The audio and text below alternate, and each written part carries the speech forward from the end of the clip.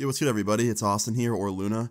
So, today's story time is definitely a funny one and a crazy one and just everything, honestly. A few days back, I told a story about my friend's dad and how when he retired from being a police officer, he smoked with us all and kind of like, announced his retirement in a really funny way, like he pranked me.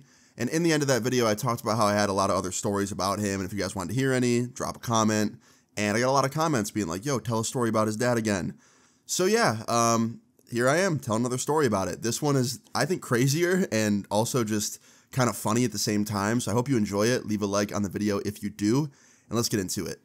So before I start, actually, if you didn't watch that video, I'll just quickly catch you up to speed. My friend's dad, growing up, he was a police officer. He was a pretty high-up police officer. He was a pretty strict guy, pretty strict parent, and pretty much all of our friends feared this man because, we didn't want to go against him and, get in a bunch of trouble because he was a cop. So, yeah, we all were kind of scared of him. So the story time all takes place when I was 16 years old, okay? Now, at 16 years old, I was definitely, kind of a shithead, kind of a little bit of a troublemaker, I would say. I was 16, so I was definitely still learning and, going through life and stuff. But I was also pretty mature for my age, I would say. I mean, I had the YouTube thing going, so I was focusing on that a lot, and I was working a lot. And like any other day at 16, I got home from school, and I was just sitting in my room, just withering away, playing Xbox, just being lazy.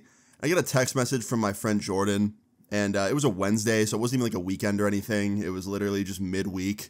And Jordan hits me up, and he's like, yo, you want to come spend the night tonight? And I was like, bro, I can't. It's a school night.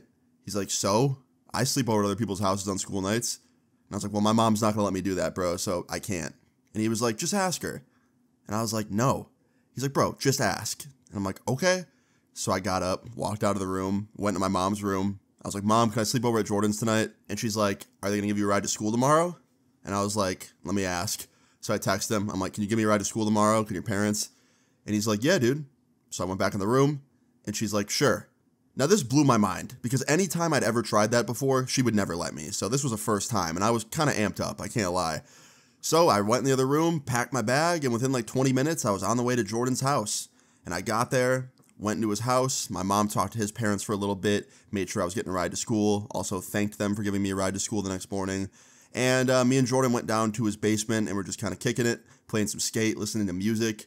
And from there, we hit up our other friend, our good friend Jake. Now, Jake's the one that had the police officer father.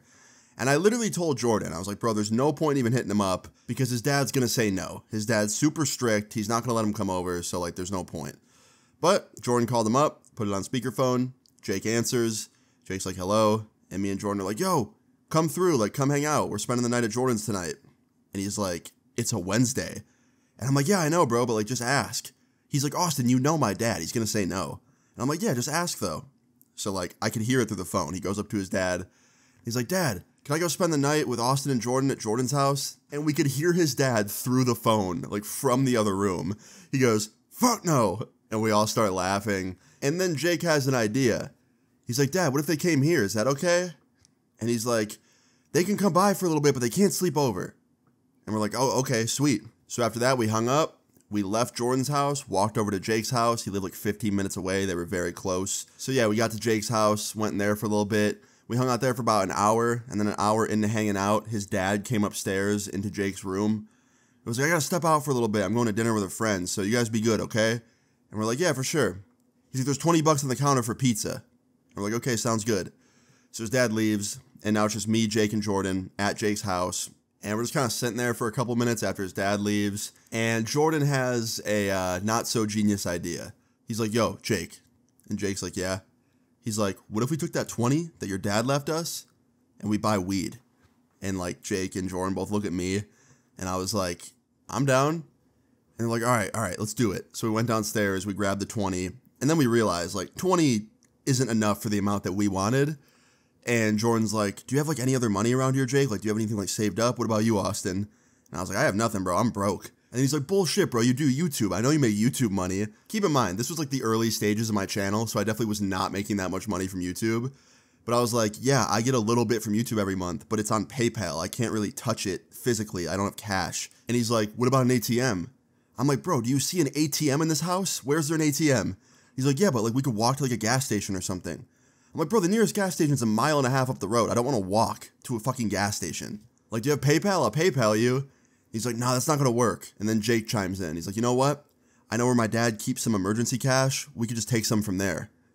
And I was like, I don't know, man. Like, stealing from your dad, that doesn't sound like a good idea. He's like, bro, he's never going to know. He never touches it. It's been there for years untouched. If he asks where it went, I can just say I needed more for the pizza. And I was like, all right, man, it's up to you. He's like, yeah, let's do it.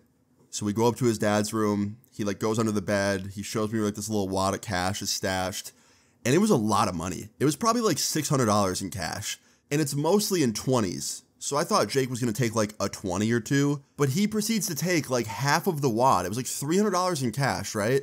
And like pocket 200. And then he gave us the rest of the 100. Like he gave us it in 20s. And I was like, what are you doing? Like, we don't need this much. He's like, nah, bro, like, I'll buy the weed, and then, like, you guys can keep that for yourselves. And I'm like, bro, for what? He's like, because you guys are good friends. Take it as a gift.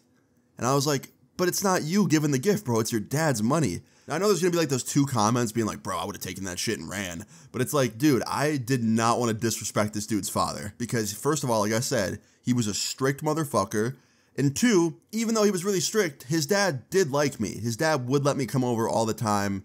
And when he wasn't being super strict, he was pretty nice to me and he trusted me. And on top of that, I just don't like the thought of stealing from somebody. It just made me feel like guilty and like a piece of shit. So all that combined, I really didn't want to do this. And I told him that. I was like, bro, your dad respects me. I respect him. I really don't want to steal from him. He's like, well, it's too late now, bro. You got it.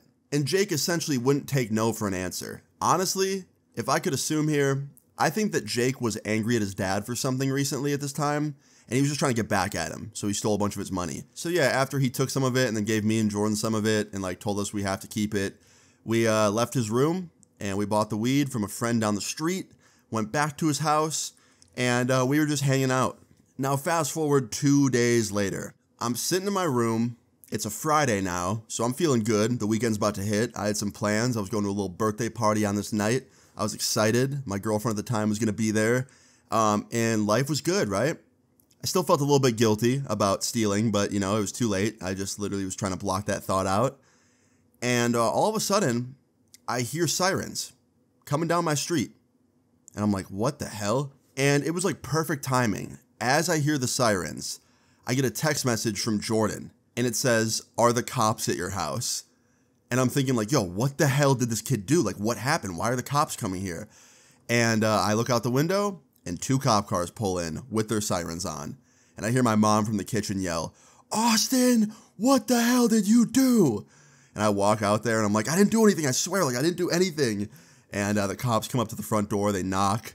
I answer the door and my mom like runs up behind me and she's like, oh my gosh, officers, like what's going on? And the one officer is like, we're just here to speak to Austin. And my mom gives me this like dirty ass look. And I was like, that's me. He goes, can you step outside? So I step outside and I'm fully convinced at this point I'm going to jail. I don't even know what it's for. I actually do not know at all. But I'm like, you know what? They're asking me to step outside. There's 2 cops. Like, I'm going to jail. And they have me step out. And the cop's like, did you steal from our good friend? And then it hit me. I was like, oh shit. And I was like, yeah, but it was not my choice. And they were like, what do you mean it wasn't your choice? And I was like, look, I'm not trying to throw my friends under the bus, but it was one of their ideas, okay? Not mine. That's all I'm going to say. And he's like, well, Jake's father is a really good friend of ours and a very high up, respected individual of the police force. So you stealing from him is a slap in the face to not only him, but all of us. So if you kindly could, return the cash you took. So I went inside, went to my room, found it. I didn't spend any of it because I felt bad having it to begin with, and I gave it back to them. And they didn't throw me in jail. They just said, if we have to come back ever again for something like this, it could be a lot less easygoing, so try not to steal anymore. And I was like, I won't, and they walked away. And as soon as they were gone, my mom shut the door, and she's like, you're grounded. And I was like, what? Why? She's like, what do you mean, why? You stole from a fucking police officer? What's wrong with you? And I was like, no, and I told her what happened. And she was like, I don't give a shit, you're done. 3 weeks, nothing. So I got grounded for 3 weeks. That sucked.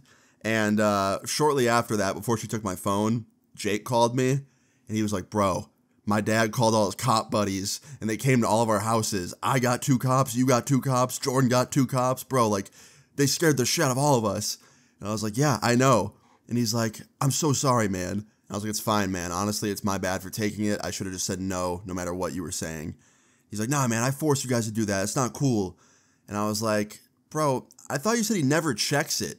Like, what happened? He's like, bro, I don't know. Like, literally a couple days later, he knew.